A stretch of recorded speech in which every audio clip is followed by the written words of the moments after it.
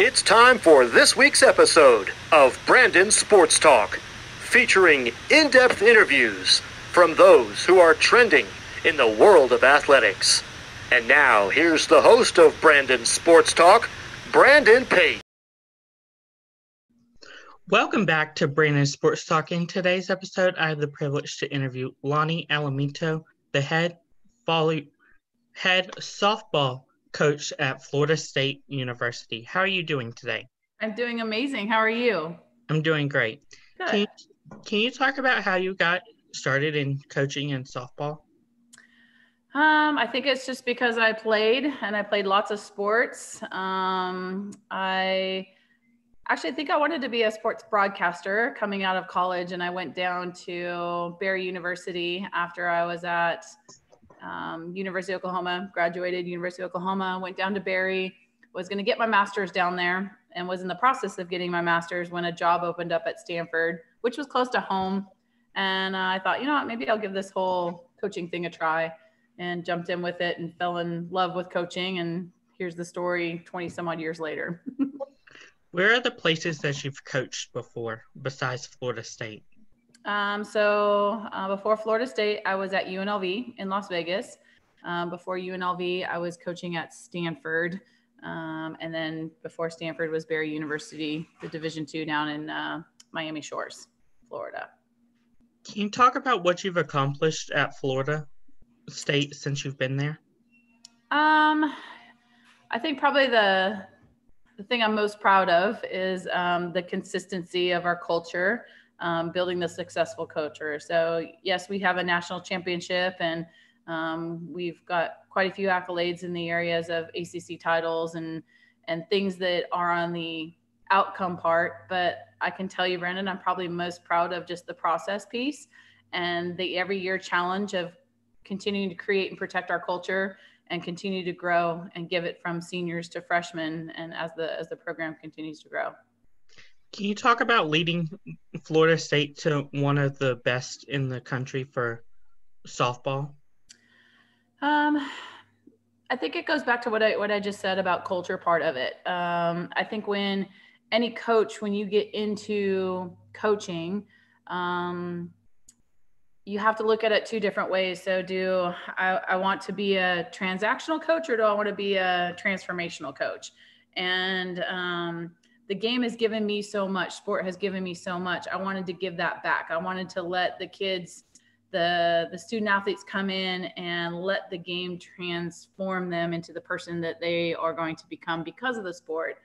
Granted, when you get hired, especially at a Power 5 school, the transaction side's very important. If you don't have the wins, then no one's going to keep you around. So the balance of being transformational and transactional is quite huge. And I feel as if over time, my staff and I have figured out that balance, and very proud of that balance. So I think that's one thing that I really, truly appreciate and enjoy.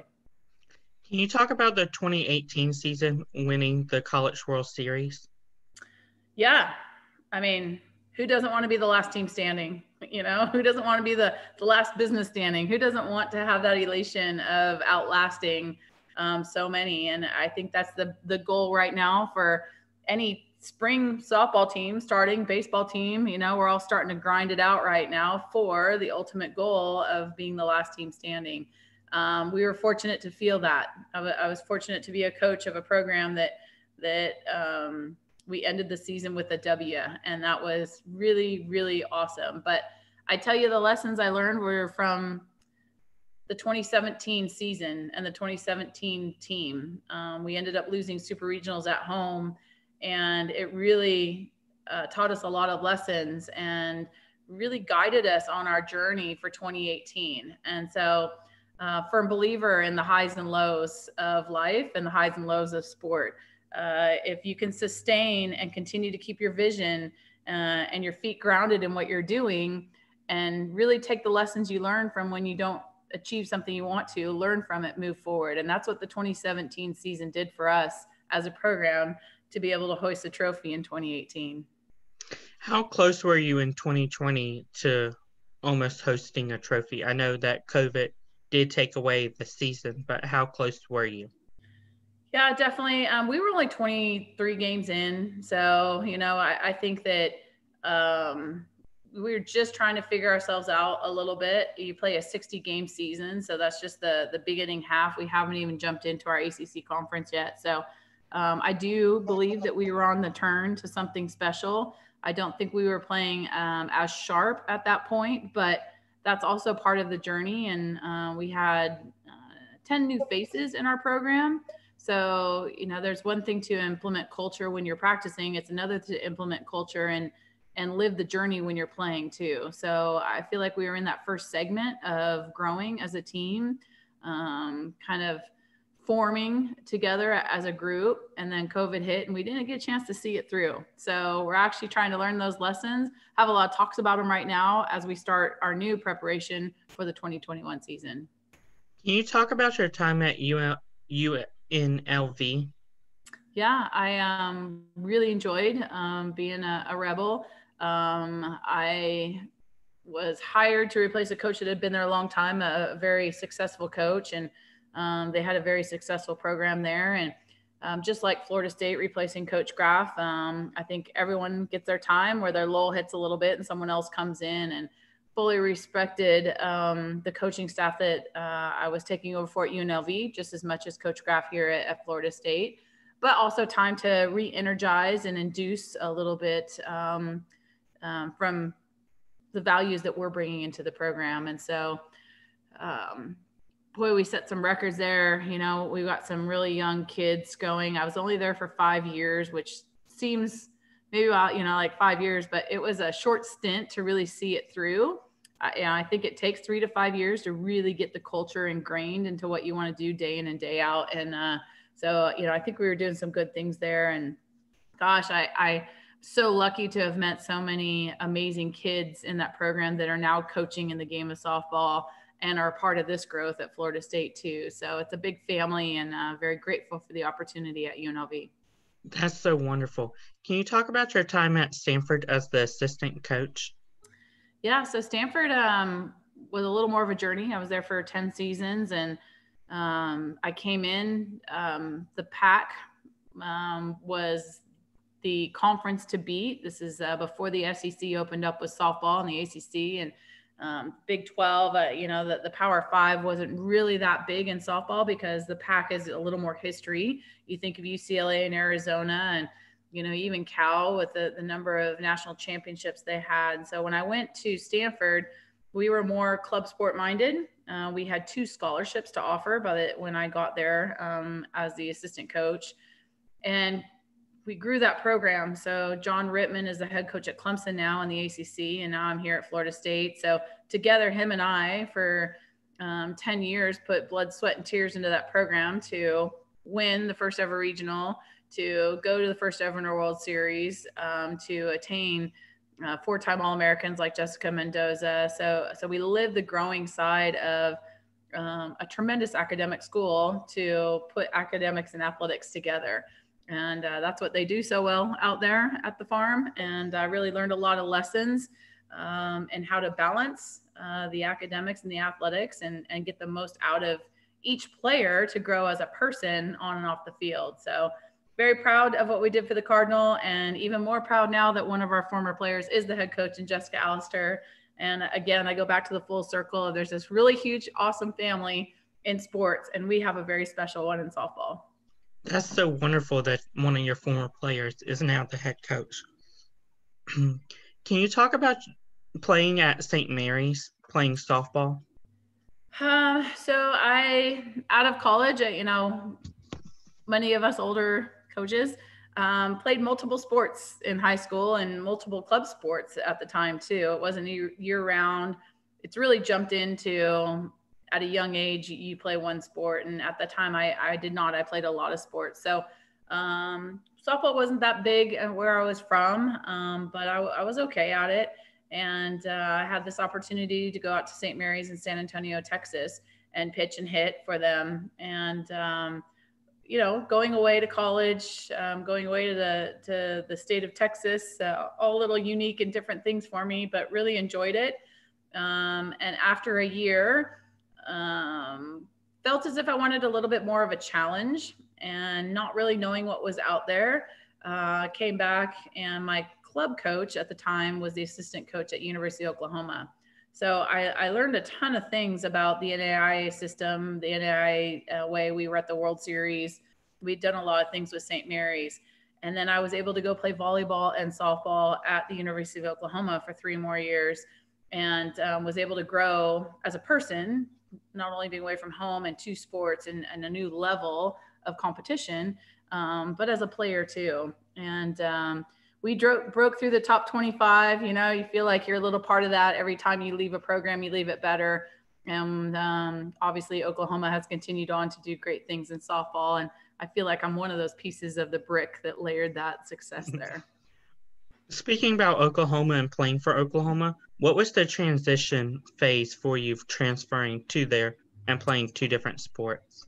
Yeah, I think the multiple sports part, it is way different nowadays. It's really hard for kids to be able to do that. Then we didn't have as an extensive fall season. So I wasn't the greatest of volleyball players, but I could play a little defense. I was a little more back row specialist.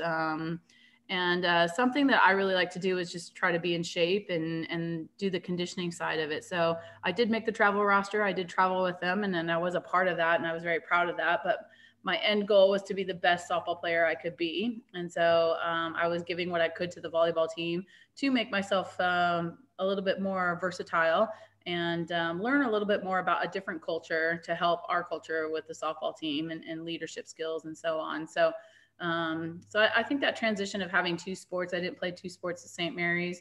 I think the other part of playing at the University of Oklahoma is at the time, football was kind of digressing a little bit at the time, and basketball.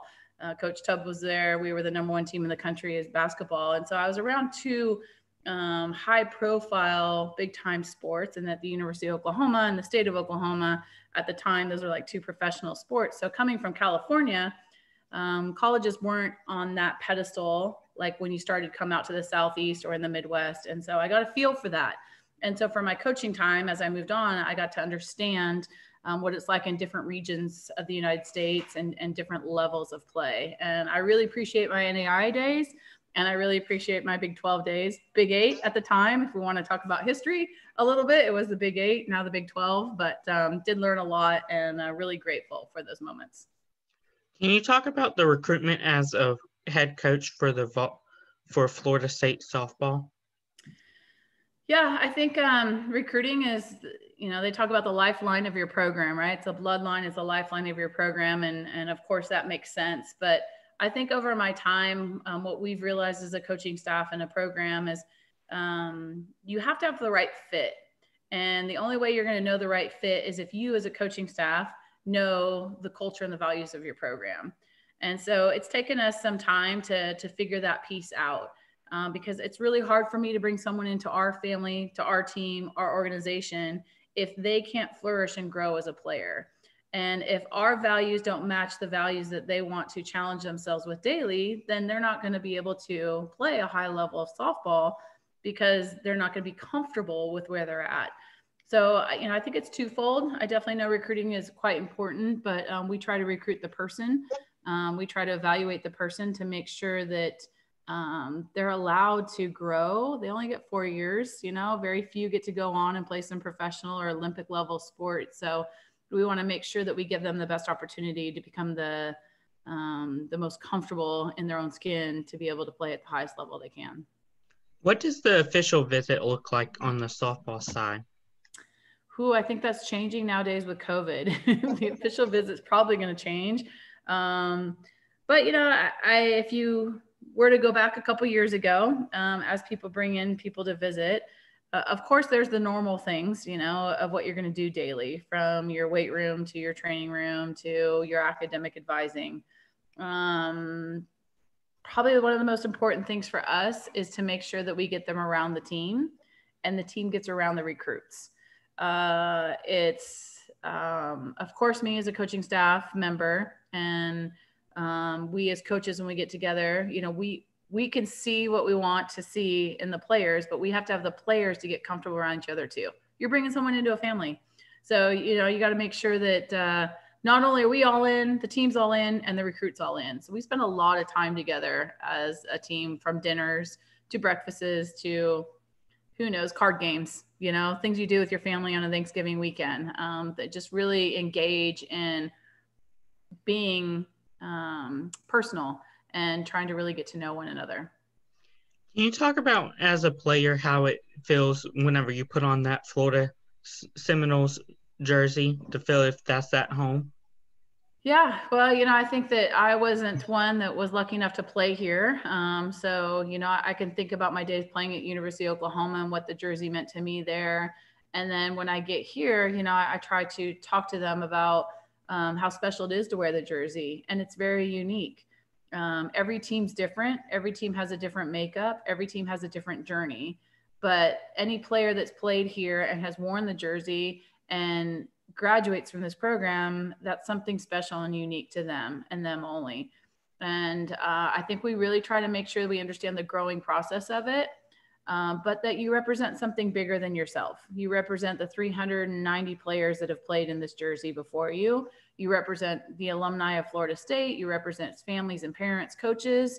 Like, there's so much to when you put the jersey on. Your name might be on the back of it, but it's the garnet gold. It's the Florida State University, logo. And it's something very much bigger than you. And we really try to educate them in that. That's so inspirational. What advice would you give upcoming softball players that are looking to get recruited to the next level? I think that it's really easy to chase things that are glamour and glitter and all that, Hollywood style stuff. But the genuine inside person that you want to be, you've got to find that match. And everybody knows that, right? Do I fit in a big school, small school? Do I fit in a town? Do I fit, am I a pitcher within a pitching group of 6? Am I a pitcher that's only got 3 other pitchers? Like, really genuinely know deep down inside what you want out of your experience and go seek that out. To have coaches line up and roll out the red carpet for you and do all those things, it's awesome. It's so cool to feel that courtship, I guess, in the recruiting process. But it's just as much as your responsibility to find the place you're going to go. 4 years is special, and it doesn't matter where you go, you're going to make it. I think that you make the jersey. You don't just put it on and it makes you, right? You're the one that puts the time into it. You're the one that creates the person that's wearing the jersey at the time. So make sure you're comfortable where you go so you can grow as soon as your feet step on that campus. It's very inspirational. What advice would you give upcoming college coaches that are looking to get into the profession? So I think for being a coach, one, I'll reflect back to what we talked about earlier with the transformational and transactional. I think you've got to figure out your why you're doing what you do. The ultimate goal to raise a trophy and win at the highest level drives everybody. I think that any business, any corporation, from money to status to whatever it is, that drives people. Measurement's motivation. And when you put awards on the wall, that's motivation, right? It's the measuring of your success. But truly deep inside is what you've got to feed. And if you don't feed your soul to what you want to do, if you don't know why you're doing it, that chase can be there for a while, but eventually it's going to start to show up and you'll get burnout as a coach. So if you truly know why you want to do things, I'm here for the growth of each one of our players, and it continues to inspire me every single year. And every kid, I talk about to our support staff about this all the time. Our players come in 18-year-old, 19-year-old every single year. Like, we get older, we get smarter, we get more experience. We're staff members. They come in the same age with the same growth opportunities, getting up, going to class, feeding themselves, making sure they're on time. Every year it's the same thing. And if your why is about them graduating 4 years, being the best version of themselves, then your growth, you don't get burnt out as a coach, because you're generally just refueling your inspiration to pour yourself into them. If your purpose is only to throw trophies on the wall, then that, as you get older, that could burn you out, because those kids need growth, they need opportunity. And that's really hard to do. It's hard to put your vision of winning at the highest level into a person that's trying to grow into who they are. So if you go back to your why, it'll inspire you and definitely ignite that flame for what you want to do daily. That's very inspirational. Where can my listeners find you at on social media along with Florida State Seminoles softball at? I think Seminoles.com. You can pull up softball right there. And, I try to be on social media a little bit here and there, but I definitely have my Twitter handle and some Instagram stuff. But I think if you just go Seminoles.com, everything's on there. You can find me, our roster, our players, the whole nine, and would love to inspire anybody if they want to take the road that I definitely took. Thank you again for your interview and best of luck in this upcoming season. Hopefully COVID does not ruin this upcoming season for y'all. You're right. Thank you so much, Brandon. You take care. You can find Brandon Sports Talk on Facebook at Brandon Sports Talk, Instagram at Brandon Sports Talk, Twitter at Talk_Brandon, and you can find me on YouTube at Brandon Sports Talk. Don't forget to like, comment, and subscribe. Thank you again, Lauren, for your interview, and best of luck. You've been watching Brandon Sports Talk. Please feel free to like, share, and subscribe to Brandon Sports Talk on social media and on YouTube.